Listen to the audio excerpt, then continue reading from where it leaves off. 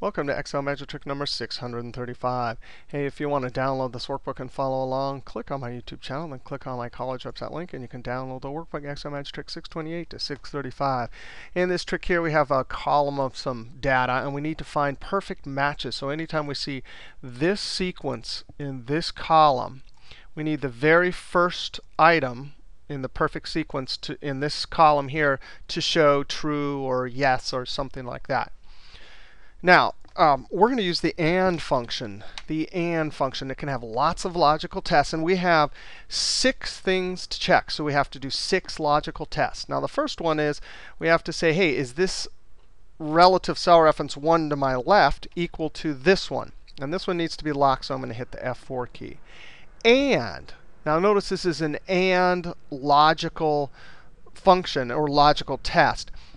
All 6 of our logical formulas, in essence, have to come out true for the AND to deliver a true to this cell. So our next one is, hey, how about this one? And that's a relative cell reference. Is that one equal to that one right there?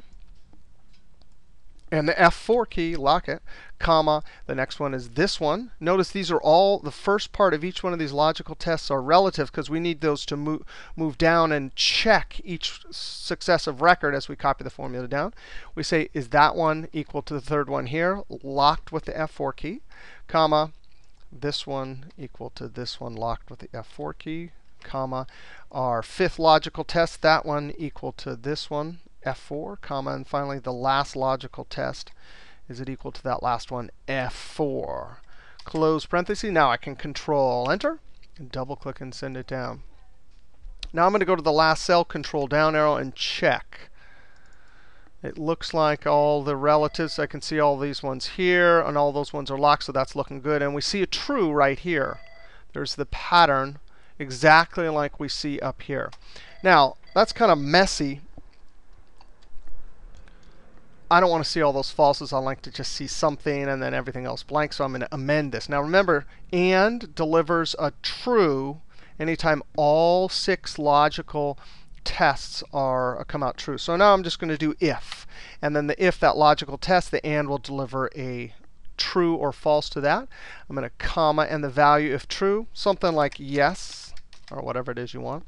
Otherwise, blank, double quote, because I don't want to see anything. I don't want it visually cluttered.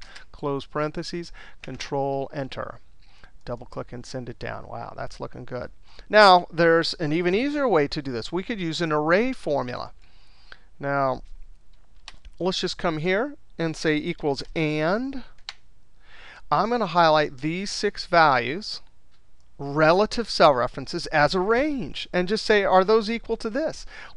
And we need to lock this with the F4 key. What's so cool about this is anytime in array, that range is an array because this logical test is thinking that a single true will come into this argument, but we're giving it a bunch. Anytime all 6 of those are equal to all 6 of those, boom. And if we hit F9, you can see true, true, true, true, true. The AND sees all that they're all true and delivers a true. Control Z to not hard code that. Close parenthesis. And Control Shift and Enter. This is an array formula.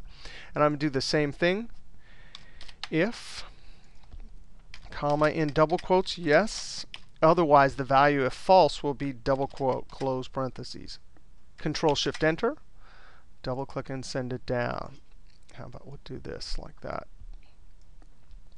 Totally cool. I'm going to come down here and check it. Looks good to me.